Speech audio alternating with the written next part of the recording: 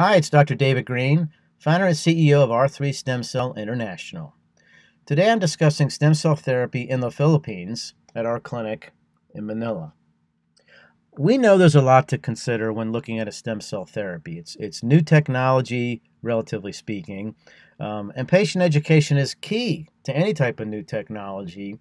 But I'll tell you, after 9 years and 16,000 procedures around the world, we know what the most frequently asked questions are. So I'm going to go through those. What makes stem cell procedures different internationally compared to the US? And if you live in the Philippines, why should you consider R3 for your care? What conditions can benefit? What are the biologics? Where do they come from? Could you reject the stem cell biologics? Will they be a cure? Do the number of stem cells matter? What kind of outcome to expect? What are the risks? And how do we come up with our pricing? So what makes stem cells procedures different internationally than in the US? Well, first of all, we're allowed to culture the biologics outside of the US. That's very important because we can expand the number of stem cells dramatically while keeping the potency and activity of those stem cells intact. And because we can do that, the pricing that we can offer those procedures for is less than half of what it would cost in the US.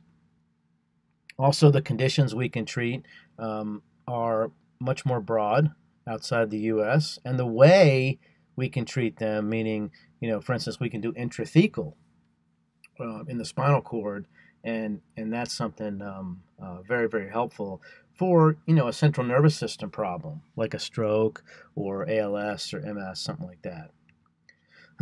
Why consider us in the Philippines? Well, we've been at this for a long time, and there's a lot of things that we have put into play that are very helpful for patients.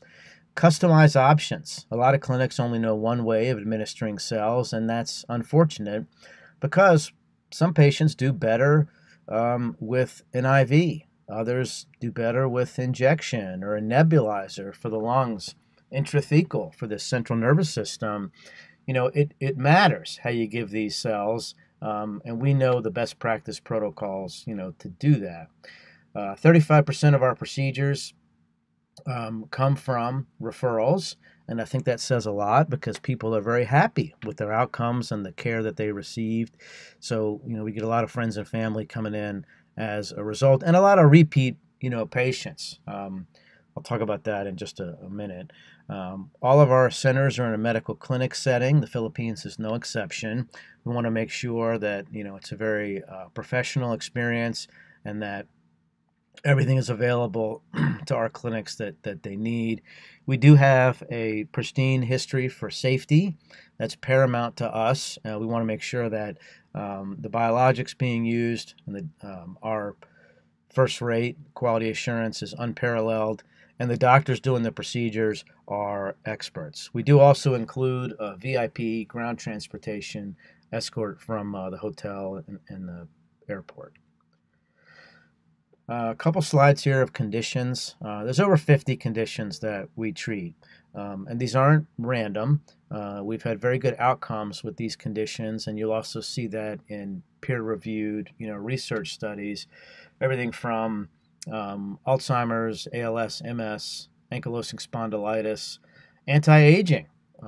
You might not have a specific condition, you just want to help with aging healthier, and autism, cerebral palsy in kids, kidney disease, liver disease, GI issues like Crohn's and ulcerative colitis, ED, failed back surgery. I'm going to try and avoid another back surgery. Then this can be very helpful for relief. And a few more, all types of lung disease, post-COVID, pulmonary fibrosis, COPD. As I mentioned, MS, also Lyme, lupus, RA, Parkinson's, scleroderma. You can see the full list there. Spinal cord injury and TBI. So the biologics that we use come from umbilical cord tissue from donor. And it's the Wharton's jelly kind of matrix area of the umbilical cord. That's where the most active mesenchymal stem cells are. It's called allogeneic because it doesn't come from the patient, him or herself. It's a donor. We have not seen rejection reactions. Scientists refer to it as being immunologically privileged. It does have an amazing combination of MSCs, exosomes, HSCs, hematopoietic stem cells. It also has billions of exosomes, which are stem cell byproducts, very active in cell-to-cell communication. Why do we use umbilical cord tissue as opposed to a patient's own bone marrow or fat? And the fountain of youth phenomenon is the best way to describe that. If you take your own, let's say, fat tissue, process it, and then put it into the knee or wherever, you're really moving furniture from, say, the living room to the dining room. You know, stem cells are usually as old as you are. They're not as active as we get older. And what we found is that umbilical cord stem cells are very, very active and pure and potent. And that's one of the things we've seen is the results have just been better with stem cells from that source. So where do they come from? Well, we have a program. It's from consenting donors after a scheduled C-section. There's no harm to baby or mother. And from a scheduled C-section, you have time. You know, we do a consent. Our medical director does an extensive review of the mother's lab work and any risk factors. The yield is very high because it's a sterile setting. It's very controlled. For instance, the amniotic fluid is completely present. The water has not broken yet, right? So it's a very controlled process. The tissue goes right to our lab, which is CGMP compliant, clean rooms, ISO 7 certified, very, very high quality assurance track record. So here's an example of a product analysis certificate from the tissue, from the donor. It actually exceeds FDA quality assurance standards. This is a list of things that get tested for: hepatitis, Chagas, West Nile virus, syphilis, HIV. You can see at the bottom there's sterility testing to make sure there's no bacteria. And none of the tissue gets released until all the labs come back. It takes about 2 weeks. Will you reject umbilical cord tissue or umbilical cord blood? The answer is no. There's been a lot of studies on this.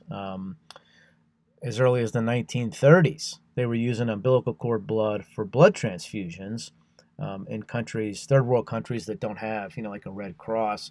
And sure enough, there was no rejection reaction, even with no testing.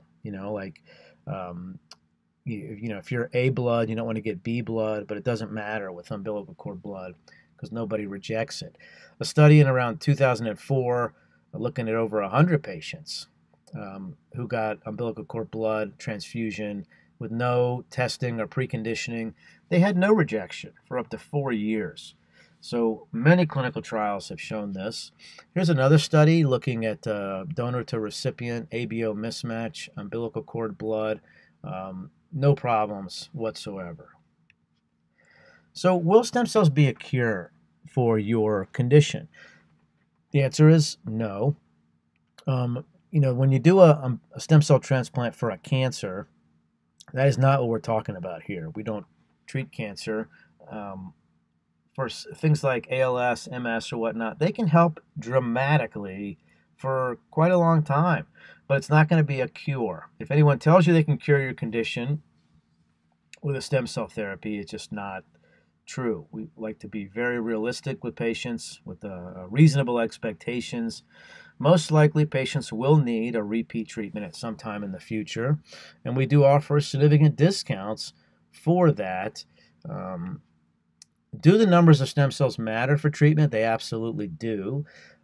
We've known this for years. And when you look at the data on clinical trials on how many stem cells are best for certain conditions, a lot of times it's a weight-based calculation, anywhere from 1 million up to 25 million stem cells per kilogram. And it depends on the condition. Can you give too many? Well, you can't really overdose on stem cells, but you can reach a point where it just doesn't give you, I guess in economics you would call it diminished marginal utility.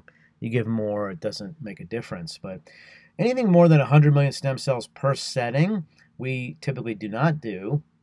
If a patient needs more than that, and we offer up to 1 billion for certain conditions, we would just need to do those split up 1 to 2 days apart. So what kind of outcomes can I expect?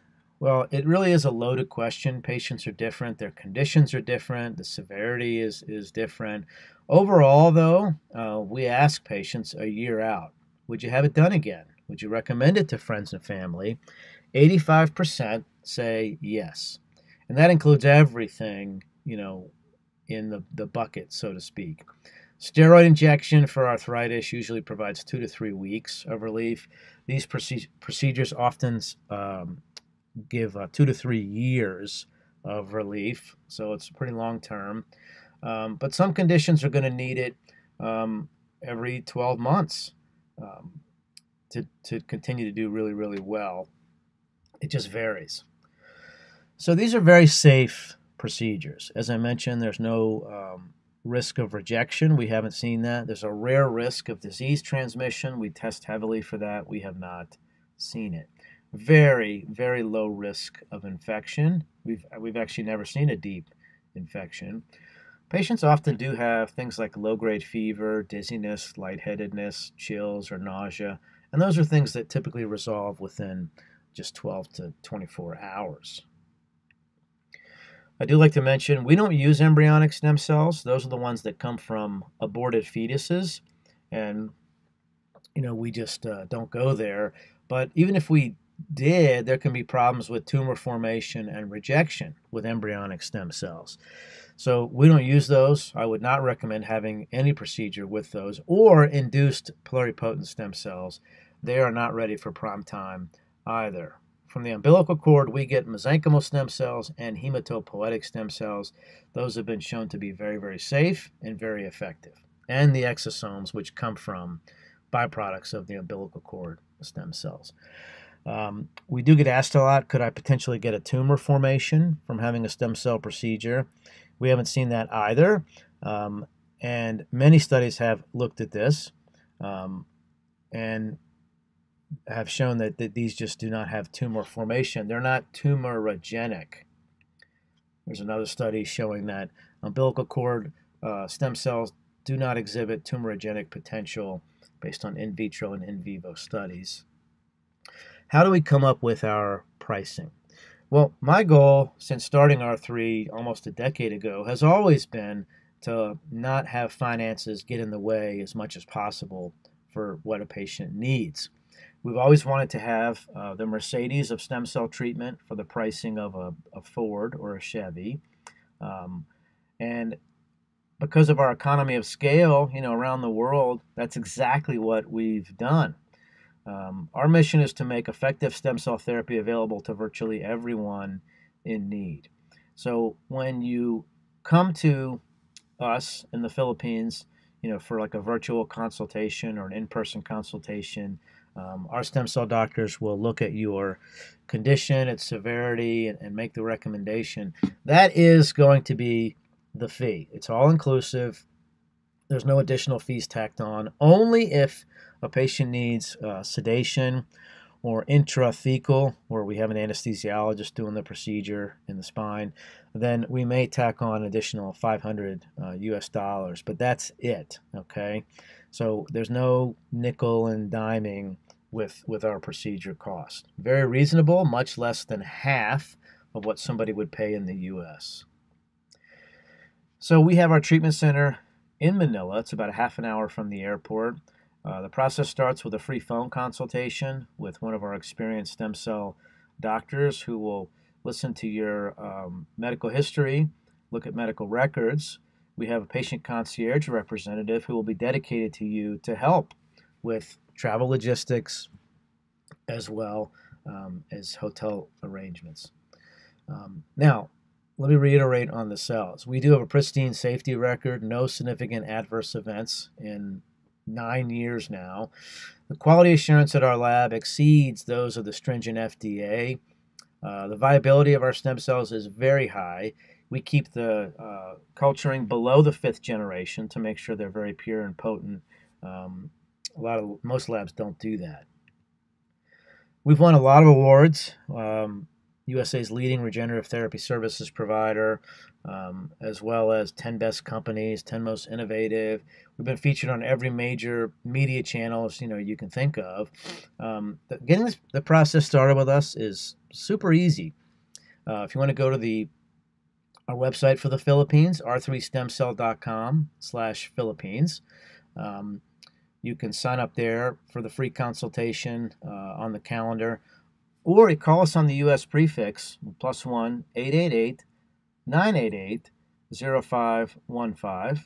We'll get your questions answered, get you set up for the consultation. Thank you very much for watching, and we look forward to helping you.